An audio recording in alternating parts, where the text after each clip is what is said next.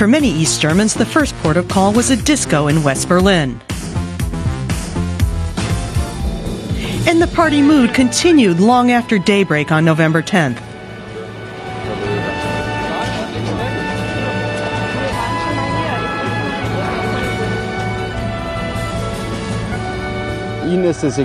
They don't care about work or school. I've seen children with their satchels who didn't go to school. They came straight to the border crossing instead.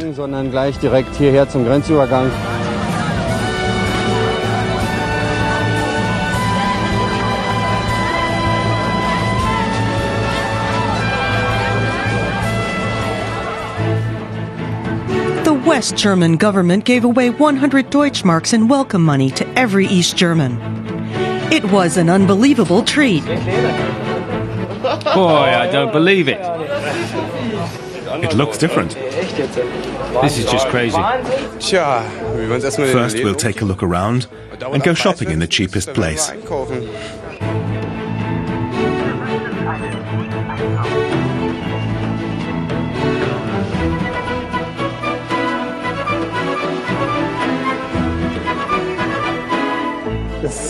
You can't believe your eyes. I don't know what to buy or eat first. I've just bought some mussel soup. I don't know if it's any good.